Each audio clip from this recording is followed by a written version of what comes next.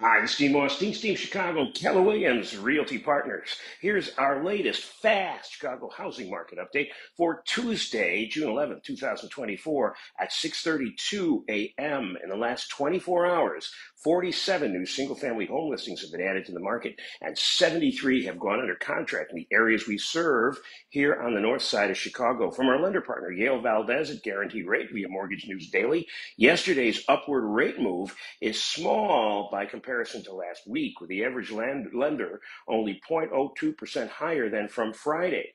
That might change, however. Wednesday will be a critical day for interest rates due to the release of the pivotal inflation data that comes every month and an updated rate announcement and outlook from the Fed. While there's little chance of the Fed funds rate increasing this week, up or decreasing as well, up or down, we should get more clarity on the Fed's interpretation of the very latest trends in inflation and other economic data. Close of business yesterday, average 30-year fixed conventional rate mortgages ticked up 0.02% to end the day at 7.17%. For the latest real estate trends and an estimate of your home equity, contact our team today. For up-to-minute mortgage rates in your situation and to apply online, contact Yale at Guaranteed Rate. To reach either me or Yale, comment below.